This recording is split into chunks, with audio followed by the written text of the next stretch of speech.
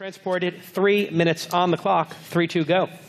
Hi, everyone. My name's Tyson, and I'm super proud to introduce Transported today. So whether you're buying or renting, shopping for a new home can be a massive headache. And the reason is that photos and videos on the web don't help very much. Little details like what condition is the floor actually in, or how good is the view, the flow of a home, that intangible feeling that makes or breaks a place. That's why you have to drive all over town, and that can take months.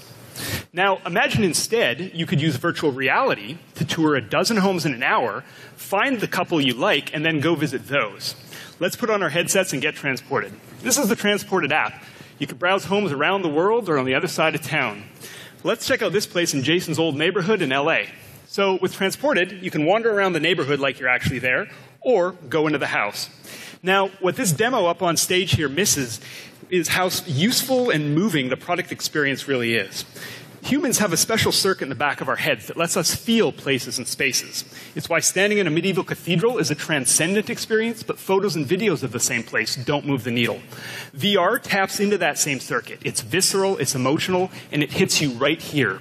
That feeling is what sells homes, and Transported can deliver that remotely and efficiently. I encourage you to try it yourself. Download Transported, come to our booth. If you're a VR skeptic, this is going to change your mind.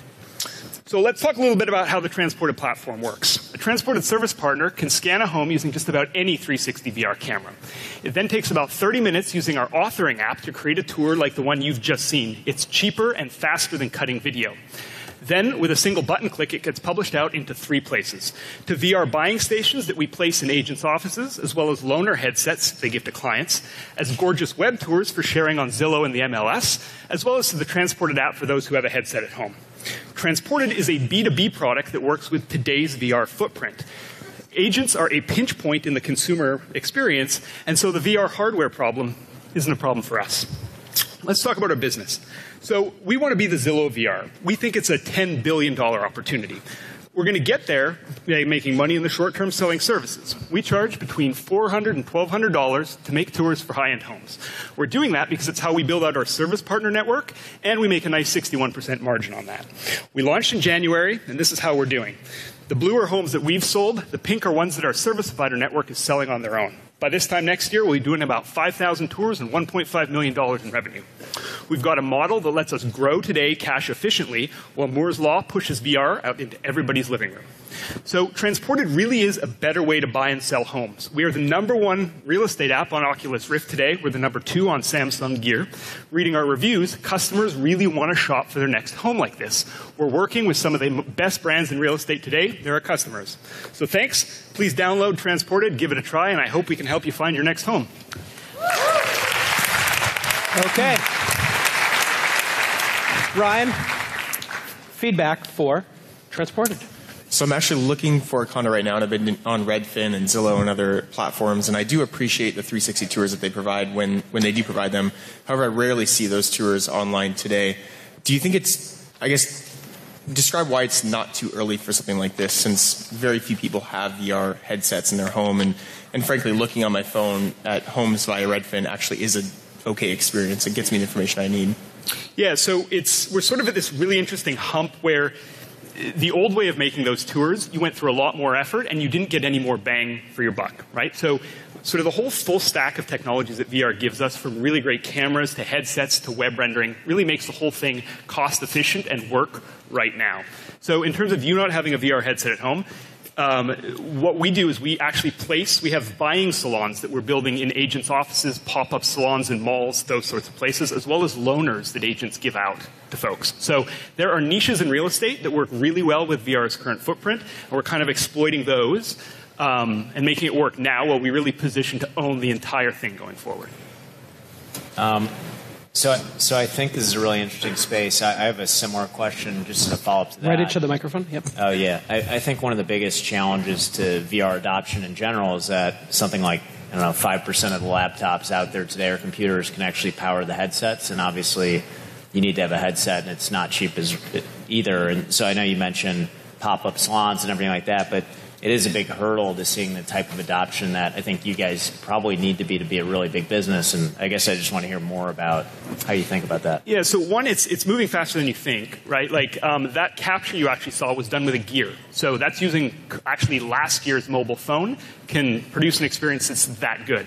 So it doesn't feel like it's here, but it really is. PlayStation moved 1 million units in like 3 months. We have places where it works today. We can make a really good business. And what we really think is there's huge first mover advantages here. The app stores are wide open. So I mentioned we're the #1 app on Rift, #2 on Gear. You can actually you can't do that. Like launching a consumer mobile app today, really hard. Wouldn't want to do that. We can do that. We have a viable business that lets us live and completely own right now. Jenny. So I think this is one of the most exciting areas in VR, so I really love the space. Can you just tell me a little bit more? You just started to talk about it, but what distinguishes you guys from the other apps that are out there in the home buying space? Because I've seen a few. In particular, the VR home buying space? Yes. So as far as we know, there's actually only one other competition out there. The name is Matterport. One of the big differences between us and Matterport, Matterport makes hardware. So they sell a camera that does really good 3D scanning. One of the things that sets us apart is there's a proliferation of cameras. There's literally half a dozen cameras, some very expensive, some very cheap. And so our platform, however you want to shoot a home, our platform, we have an authoring tool and a whole publishing set. So we're sort of think of us like the YouTube or Zillow of VR as opposed to a hardware manufacturer. Okay, Jalek and Nir, give me your feedback back to back. Sure. So again, I like the space. I think this is a good market for VR. What can anybody shoot this video? Like, what kind of expertise is needed, and how would you go find those? And Nir, what's your feedback? Just real quick, I need to clarify though. So you want people to come here instead of Zillow, instead of other home buying sites, right? That's what we want to be. So now answer those two questions. No, but real quick though, why was there never a 360-degree view independent standalone site, right? That technology has been around a long time, even before VR. Why wasn't there a standalone site just for those 360-degree video pictures? Okay, so I'll try to rip through them really, really quickly.